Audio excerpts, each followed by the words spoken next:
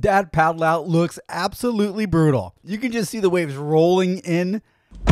Okay, so there's a huge swell slated to hit this week. Now this swell is supposed to rival last year's record-setting swell in which I went down to San Diego and chased. I chose San Diego over Rincon last year. So this year I'm gonna choose Rincon over San Diego. And there's a couple of problems that I'm running into. It's a super high tide in the morning. That's not good. My second problem is that there's no cams at Rincon. Basically meaning that I'm kind of going up there blind. So I kind of have this dilemma right now. Do I go to Rincon, chance of getting skunked? Or do I play it safe and go to San Diego? All right, I made up my mind. It was 3 o'clock in the morning, but at least I made up my mind. It's hard to sleep when there's a huge swell coming in.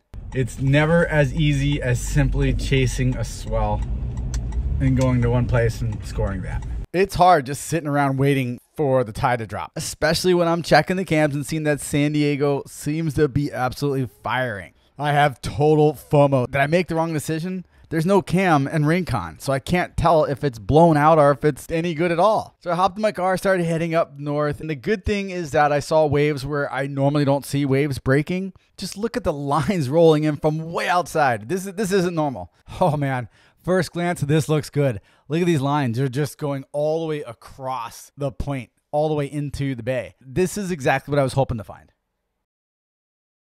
You see the lines rolling in. Way out there, and way in here is your first sign of humans. The beach was lined up with people just like me wanting to get a look at Rincon with big waves.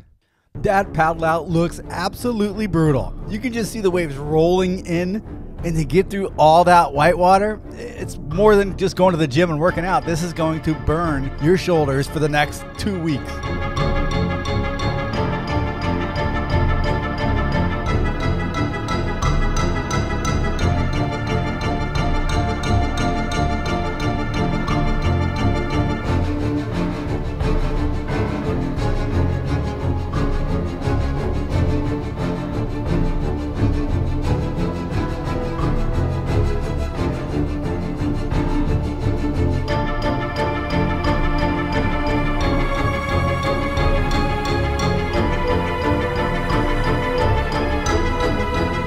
But once you were up and riding one of these beauties, made that nightmare of a paddle kind of fade away in your memory until you got to the end and you had to paddle back out again.